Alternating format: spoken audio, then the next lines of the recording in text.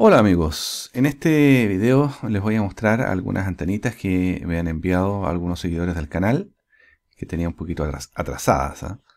Son antenas VHF y UHF. Espero en un próximo video subir otras antenas que me han enviado para HF.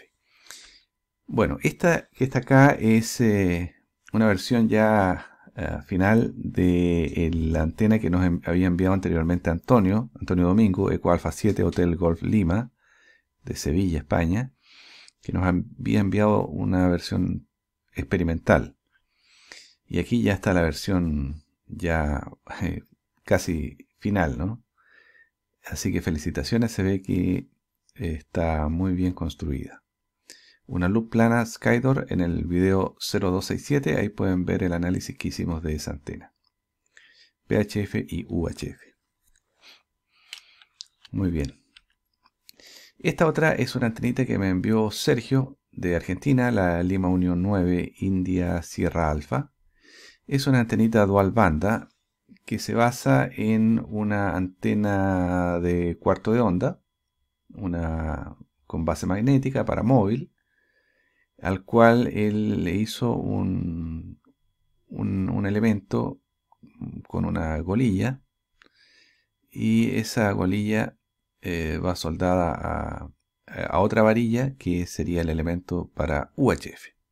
Y de esa manera, bastante simple, él logra convertir esta antena en una antena dual banda.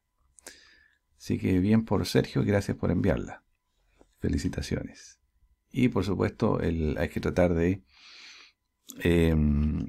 hacer las mediciones y todo lo que sigue de eso, ¿no? Excelente. Luis Paolo, Oscar Alfa 4, Papa Delta Quebec de Perú, me mandó esta antena STH, Stairway to Heaven, o sea, escalera al cielo, que aquí puede verse cómo está construida.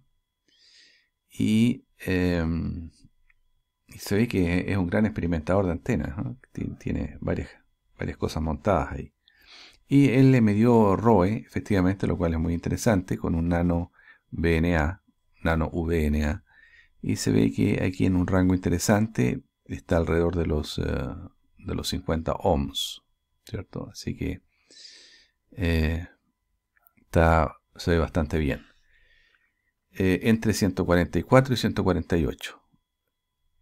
Ese es el rango que está aquí considerado. Probablemente cerca de 146 está 1 a 1, así que está bien cortada.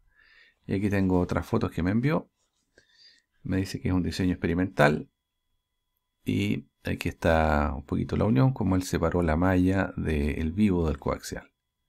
Y como no tuvo necesidad de soldar, ya que los puso acá con estos bronces que están allí, eléctricos. Muy bien, muchas gracias. Y Carlos me envió esta antenita colineal para VHF, que está construida en aluminio y tiene una bobina, ¿no?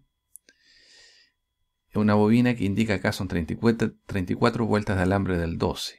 El aluminio es de 50 centímetros de largo y 50 centímetros de largo cada radial. Y esto continuaría aquí arriba con 50 centímetros adicionales de aluminio aparentemente. Y la parte superior es telescópica con 50 centímetros más aparentemente para calibrar ahí a un mínimo ROE. Una antenita monobanda para VHF me da la impresión. Así es que bueno, tengo otras fotos acá. Aquí están los radiales, la forma en que está puesto el conector SO239 y interesante forma de acortar. Esta sería una antena colineal, en el sentido de que sumaría una media onda arriba y un cuarto de onda abajo. Pero el ideal es hacer la simulación y las mediciones, obviamente. Así que eso es un video muy cortito. Agradecer a los colegas que me enviaron estas fotos. Permite compartirlas y por supuesto Si hay algún colega que quiere contactarlos a ellos a través de sus indicativos, los puede ubicar y seguir experimentando con antenas, algo que es muy entretenido. Saludos y felicitaciones nuevamente a los colegas que nos enviaron estos diseños experimentales. Si les gustó el video, compártanlo y hagan comentarios y suscríbanse al canal si no están suscritos. Saludos, XQ2 Charlie Golf.